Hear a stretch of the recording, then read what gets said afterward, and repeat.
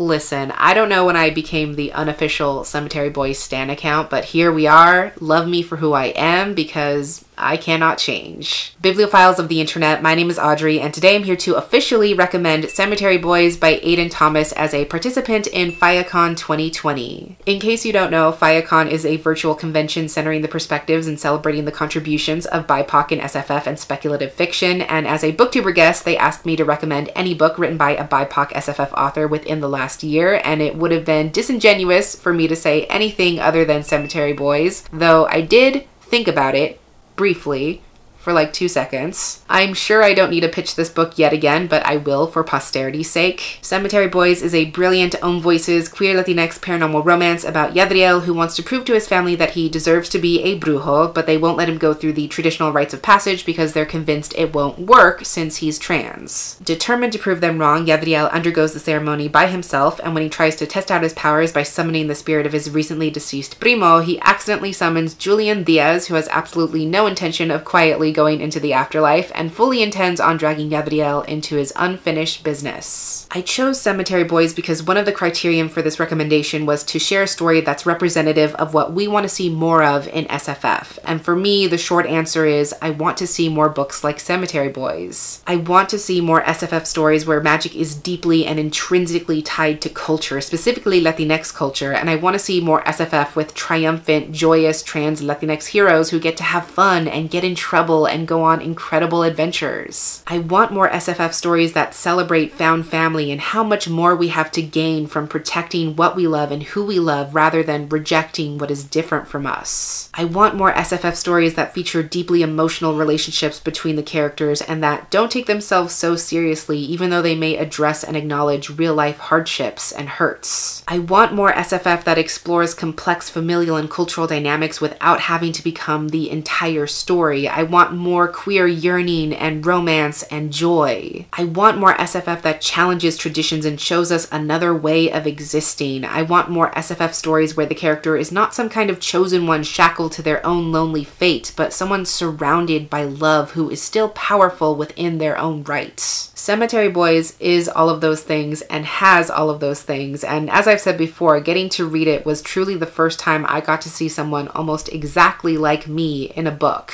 I genuinely believe that everyone deserves a chance to see themselves reflected in the media they consume, and not just once, not just sometimes, not just in the background or as a footnote. So I can only hope Cemetery Boys is a precursor to so many more incredible stories still to come. I wholeheartedly recommend Cemetery Boys because it's fun, it's hopeful, and it uses fantasy and magic as a way to explore gender, family, culture, personhood, and love, which is exactly what I love to see in SFF books. I'm a firm believer that sometimes it's hard to understand what's truly possible until you see what is possible, and I know Yadriel's story is going to show so many queer and trans Latinx readers how brilliant their lives could truly be if they follow in his example and give themselves a chance. I know I've talked this book to death, pun only slightly intended, but I feel like I'm just barely scratching the surface when it comes to expressing what it really means to me and what it's done for me, which is so much. But as I've said before and will undoubtedly say again, I think everyone should read Cemetery Boys and I highly recommend it. If you have any recommendations for SFF books written by BIPOC authors, I would love for you to drop those in the comments down below or let me know what you look for in your SFF books. But that's everything I have for this recommendation today. Until next time, educate yourself, be kind to yourself, take care of yourself, and I will catch you on the flip side of the page.